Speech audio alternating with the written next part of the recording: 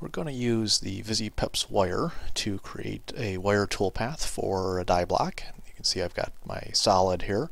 You can see that I do have a land and then a taper. This is typical.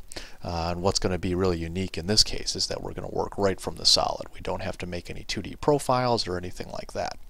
So VISI is able to go in and find any kind of machinable feature, stuff that it can machine.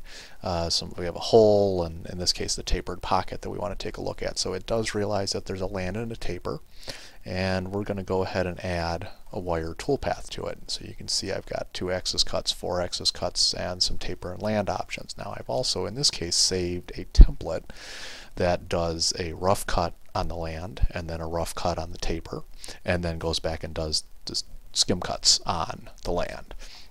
So VISI wire went ahead and made those 3 steps for me, and I can take a look at, let's say, the first one here. So we have the cut on the land, and if we go in and take a look at picking the technology out, VISI does have the technologies for this particular machine in its database, and you can see that it actually filtered. It looked at the model, saw that it was 1.5 inches thick, and filtered down my technologies just for that. So I could go in and say, hey, I want to do 3 cuts, a rough and 2 skims.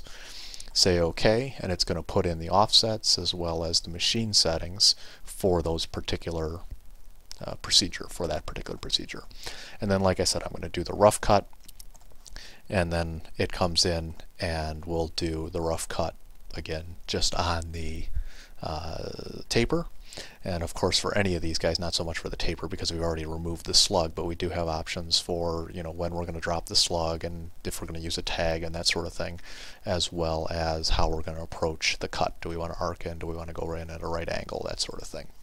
So those 3 are there and ready to go, and all I have to do is say run the post and tell it where to save it, and we're going to end up with our G code ready to go for that particular toolpath. So working from the solid with the VISI-PEPS wire is obviously a lot easier. We don't have to deal with any 2D geometry. We've got all our dimensions right there, and we're ready to go.